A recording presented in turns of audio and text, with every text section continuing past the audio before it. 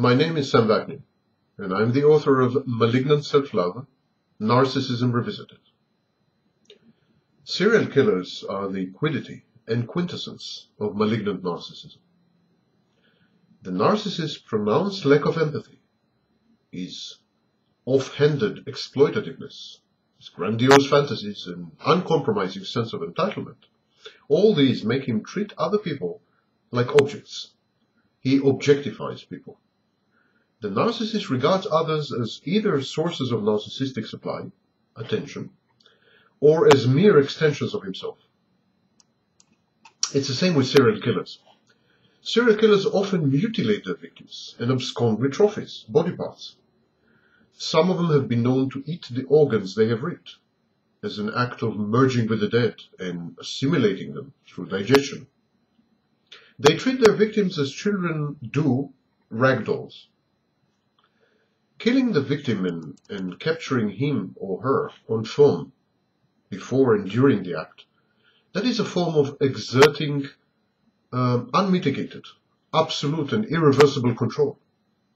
The serial killer aspires to freeze time in the still perfection that he himself has choreographed. The victim is usually motionless and defenseless, bound and gagged. The killer, in this way, attains a kind of object permanence. The victim is unlikely to run on the killer, to flee, to abandon the killer, as the killer was abandoned in early childhood by his parents. In malignant narcissism, the true self of the narcissist is replaced by a false construct, the false self. And this construct is imbued with omnipotence, omniscience, and omnipresence. In other words, it is all-powerful and all-knowing and everywhere. The narcissist's thinking is magical. It's infantile.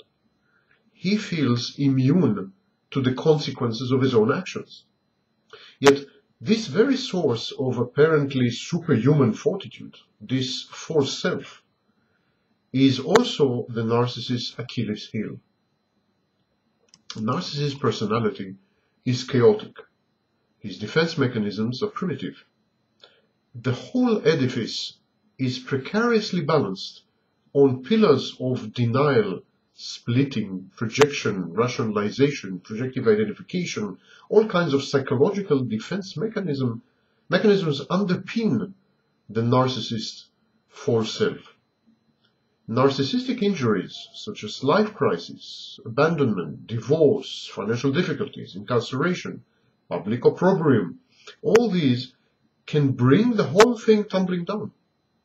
The narcissist cannot afford, therefore, to be rejected, spurned, insulted, hurt, resisted, criticized, or disagreed with.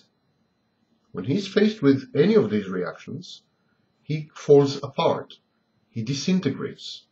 So the threat to the narcissist is existential. It's the same with the serial killer. The serial killer is trying desperately to avoid a painful relationship with his object of desire. He's terrified, like the narcissist, of being abandoned or humiliated, exposed for what he is, and then discarded. So what's the solution? The solution is to render your object of desire immobile, unable to abandon you, unable to flee.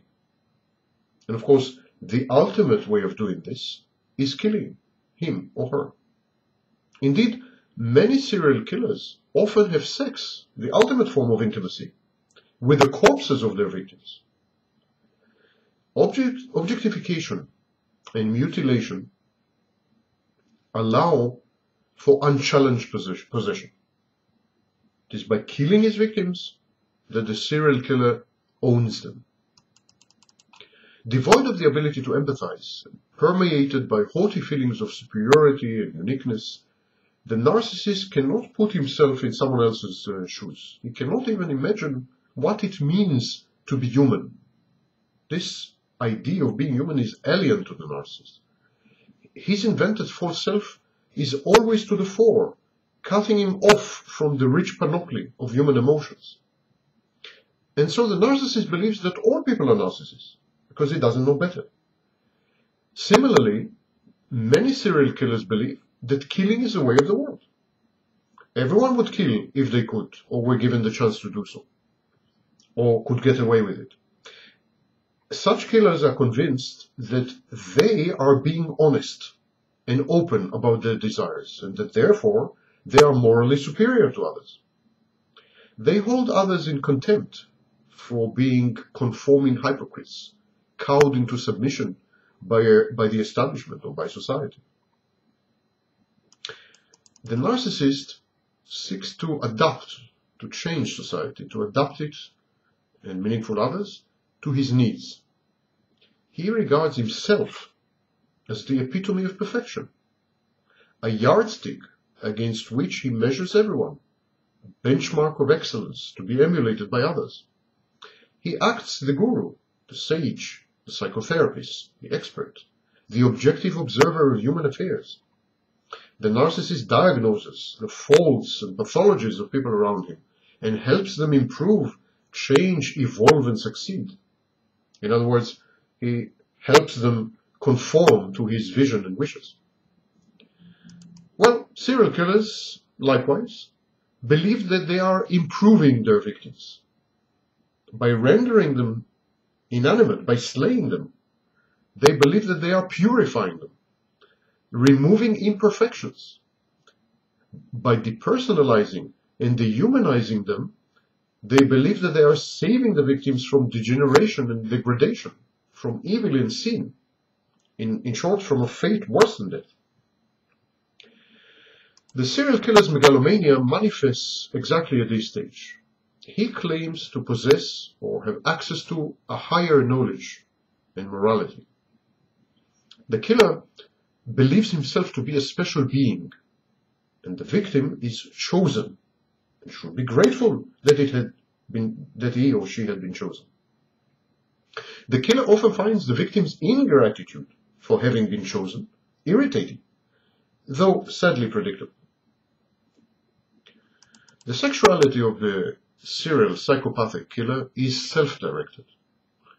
His victims are merely props, extensions, aids, objects, and symbols. He interacts with them ritually, and either before or after the act, transforms his diseased inner dialogue into a self-consistent extraneous catechism. The narcissist is equally autoerotic. His libido, his sex drive, is directed at himself, not at others. In the sexual act, the narcissist merely masturbates with other people's bodies. In this case, living people. The narcissist's life is a giant repetition complex. In a doomed attempt to resolve early conflicts with significant others, such as parents, teachers, peers, the narcissist resorts to a restricted repertoire of coping strategies, defense mechanisms, and behaviors. He seeks to recreate his past in each and every new relationship and interaction. Inevitably, the narcissist is invariably confronted with the same outcomes. This recurrence, this repetition only reinforces the narcissist's rigid reactive patterns and deep-set beliefs. It is a vicious, intractable cycle, where the narcissist's behavior brings about the very results that he dreads. Correspondingly, in some cases of serial killers, the murder ritual seems to have recreated earlier conflicts with meaningful objects, such as parents, authority figures, or peers. The outcome of this replay is different to the original, though. This time, the killer dominates the situation. He is on top. The killings allow him to inflict abuse or trauma on others, rather than be abused and traumatized. It's payback time. It's settling the scores. It's balancing the ledger. The serial killer outwits and taunts figures of authority, the police, for instance. As far as the killer is concerned, he is merely getting back at society for what society did to him. It is a form of poetic justice, a balancing of the books, and therefore a good thing. The murder is cathartic. It allows the killer to release hitherto suppressed and pathologically transformed aggression in the form of hate, rage, and envy. In every serial killing, sexual murder, and sadistic abduction and slaying, there are three participants: narcissist perpetrator, his or her victim, and the audience, police, the media, or the public at large. The killer actively seeks recognition and acknowledgement of his misdeeds, proof by acclamation and mention of his brilliance and daring. He preserves mementos, records his actions in detail, and revisits the crime scene. His feelings of omnipotence, all-powerfulness, and immunity to the consequences of his own actions increase. These increase the more victims he rapes, mutilates, and murders, and the less the police is able to respond. Repeated acts of escalating gore fail to alleviate the killer's overwhelming anxiety and depression.